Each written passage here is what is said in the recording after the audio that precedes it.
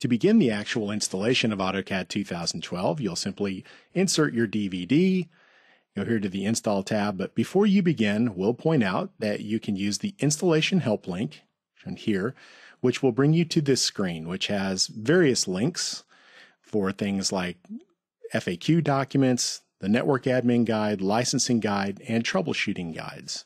If you go to the Install and Deploy FAQ, you'll be brought here. Now you can select a variety of topics here that could assist you with your install if you have any problems. Other than that, you simply click the install link and away you go. The first thing you'll do is acknowledge the licensing requirements, proceed to next. You'll then enter in your valid serial number, product key, and the licensing type. So in this case, this is a standalone license, but if it were a network license, please make sure to select Network here. Followed by Next. Now we come to the Install Configuration screen, where we get to decide which products will be installed, and we can check and see whether there are any updates or whether there are any custom options for our installation.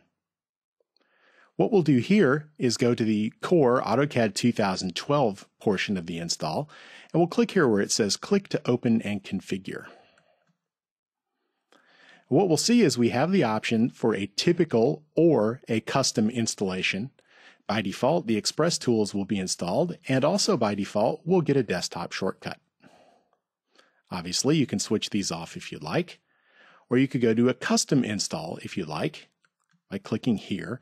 And now you can simply look at the listing of features, and you could select to turn some of these off if you wanted to.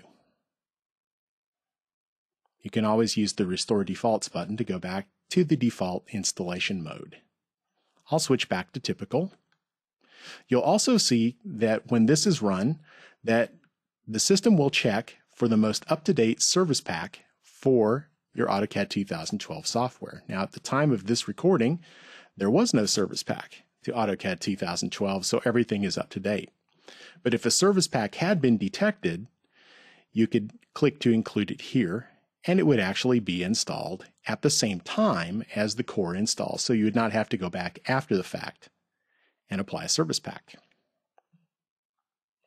Once you're done selecting your options, you simply click here to close and return to product, and you note the little highlight on the glyph indicating that we've made some modifications to our settings.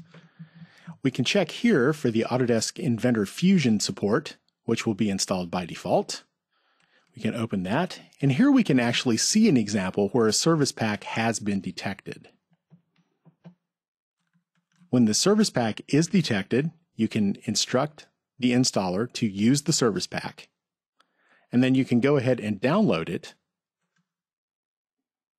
so that the files will be buffered onto the current machine. Once the download is complete, you'll receive notification the service pack is ready for install, and that will be it. Now we can go back up here and click Close to return. Now we're ready. All we have to do at this point is go ahead and click the Install button and wait for everything to process, which we'll do.